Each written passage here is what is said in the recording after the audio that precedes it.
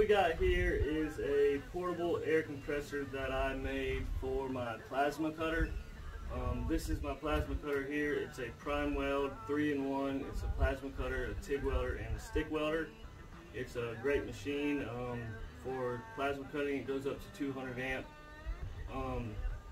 Or for, I think the max output on the machine total is 200 amp. Basically what I needed is a small air compressor that I could fit on this cart that was a high output. So basically as soon as I turned it on, I was able to cut. And I purchased little air compressors and stuff like that, and I had to wait for them to fill up, and then while you're cutting, they're constantly coming back on, and you have to wait before you can cut again. But I came across an oxygen concentrator. If you don't know what that is, maybe Google it. But basically they take outside air and they draw in the outside air, and then they basically concentrate the oxygen content in it, and they make it where you can use for oxygen machines, instead of having a gas bottle, they just make the old oxygen out of the air we breathe. So what those little machines have in them is they have a high output air compressor, where basically they can compress air really fast, especially if you have the tanks that came inside it, which are these. So real quick, I'll go into what this is. These are the tanks that were inside the oxygen concentrator. They're real small, and that's all that I need.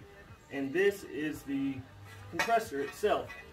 And what this is, it's got two chambers that compress air, and it's got a big electric motor on the inside here, and then it's got cooling fans on either side.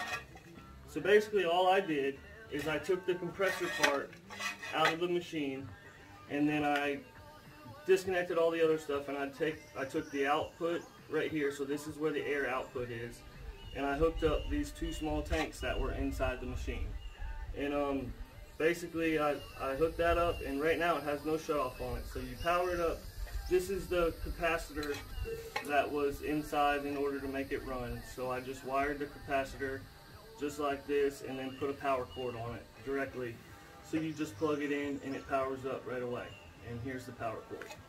So after you get the capacitor wired in correctly and you put a plug on it and you can plug it in, it'll power up. So what it does is it compresses the air inside these two little tanks, and then I put an output line on the second tank, so it goes into one tank and then into the second tank, and then I put an output line. And on the output line I put a regular air fitting like this, and this is the fitting to my plasma cutter, and this is the output from the little air compressor. And then when you plug it in, it immediately starts compressing air, and you can start cutting immediately. So my gauge on front of my plasma cutter, which I'll show you in a second, it goes up to 40-30 psi the second it powers up, and this is what I've been looking for. And the hard thing to find is this design of the compressor, you know, where you could purchase, and it's one little unit. But I was able to find one, and I just wanted to share that how well it works, and it makes it where I never have to stop in order to cut. I can constantly cut and never have to stop and never have to wait for air to build up. And the only other way to do this is to have a big compressor that holds a lot of air, and then you gotta have the regulators to control the pressure and yada yada. But with this little thing, it can fit on this cart, and you just have to have a separate plug, so it's not built into the machine, but I just plug this into 110, my machine into 240, and bam, I can start cutting, and I can cut constantly. As long as my machine will cut, this thing puts out the air to do it. So real quick, I'll show you how this works and how well it works, and then maybe you can find an old oxygen concentrator somewhere and you can do a build similar to this. Also, on the input of the compressor, I just put this little filter on here to keep debris and stuff from getting inside the compressor. I don't know how long this will last, but I've been doing this for about a year now, and it works fantastic. So I just wanted to share. So let me go ahead and hook this back up into the plasma cutter, and I'm going to grab the camera and I'm going to come around and I'm going to show you the gauge after I plug in the compressor and how well that this works. Just to show you a close-up, Okay, here's the little compressor unit. You can see the windings for the motor in here. The cooling fan. This cooling fan actually broke off, but I haven't had any problems with it getting hot. It was inside of a big unit, so now that it's out in the open, I imagine that it's okay. At least it's lasted for a while so far. These are the tanks, as I showed you before, and this is my output line here, and this is the input from the compressor here. So the air comes out of here and compresses into the tank, this tank, and then compresses over into this tank. I just connected the two tanks like so with this little hose here.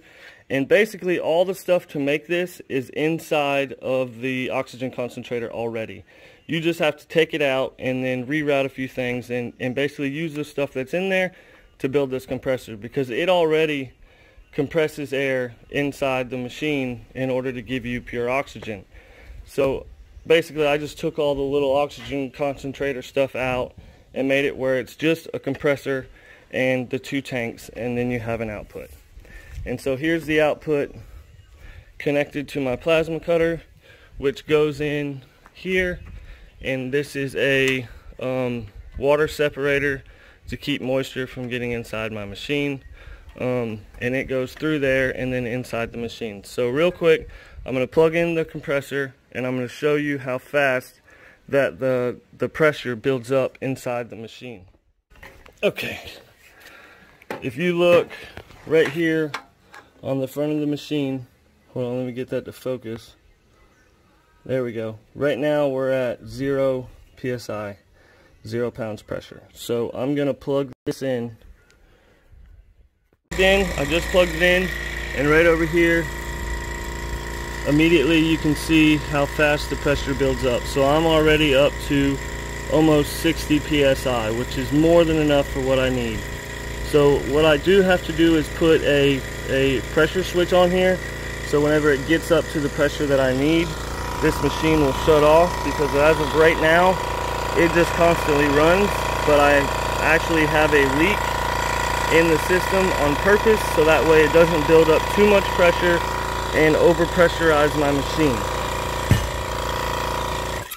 And another thing that I have is I have a little switch that I put on the end here that you just plug into the end of it, and then you plug that into the plug, and then it has a switch on it where you can turn it on and off.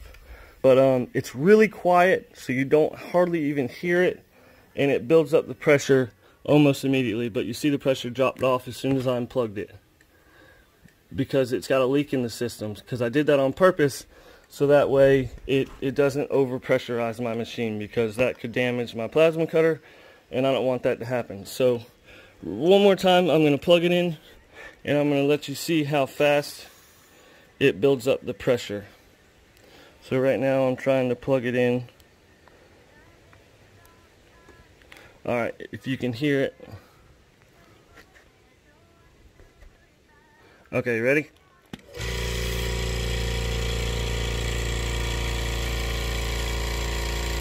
That's how fast it builds up the pressure. And you can start cutting as soon as it's up to 30 psi. You can start cutting. And I'll turn on the machine here. I don't know if it'll open the valve because I don't have it plugged in right now, but let me plug in the machine. If you give me just a second, I'll plug in the machine and I'll show you how it cuts. I'm going to plug in the air compressor here, and I'll show you the pressure build up here, and then I'm going to pull the trigger on my plasma cutter right here and basically pretend as if I'm cutting. That way the air pressure release, and I will show you the gauge, and you will be able to see the constant pressure that the air compressor is able to hold, so that way you can cut. And the pressure never drops low enough to where you have to stop cutting. It basically keeps up with, there's enough pressure coming out of the compressor to be able to constantly cut. And this is the most important thing about this machine and what this does for this machine. So right now I'm going to plug it in.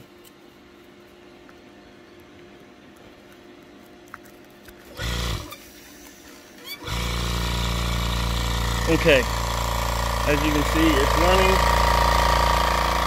and there's my pressure on the machine, and I'm going to start cutting. And as you can see, it holds, there's pressure coming out, it holds at around 30 psi, and that is all you need to cut. So I can constantly cut. It slowly drops, but at some point, you know, you're going to have to stop and watch how fast it builds right back up. But you could still cut with it like this, and bam, it immediately jumps back up. So I'll start cutting again, and you can literally continue to cut with that much pressure, and then it jumps up so fast. So it's virtually, you don't never have to stop cutting because of the air. And you don't have a giant machine air compressor to keep up the air. It's just this little tiny thing. It fits right on the bottom of this cart, so you can have it really portable. And I will show you right now how it cuts. Let me put my glasses on. Haha. Okay, so I'll show you right now how well it cuts.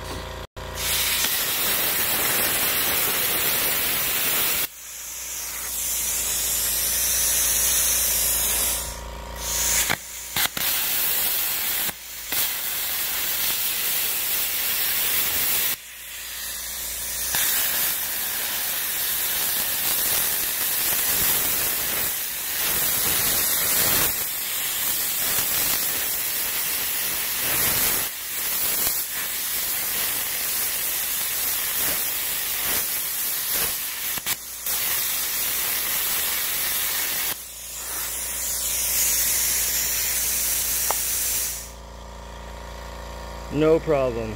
And you saw how long I was cutting. Tip is not damaged. Tip is still good. And so everything about this machine is perfect for plasma cutting. You can virtually constantly cut. It's not loud, it's very quiet, and it's a small unit. It will fit on my cart, and it maintains pressure to constantly cut. So let me unplug this. So I just wanted to share that with you. So if you're able to find a oxygen concentrator somewhere, you can probably find them at your local scrapyard or anything of that nature. I found mine at an abandoned property out in the woods, and a customer of mine hired me to clean up the property, and I found this little machine, this oxygen concentrator on the property, and I tore it apart and took the compressor out. And actually there's a bunch of other cool components in it as well.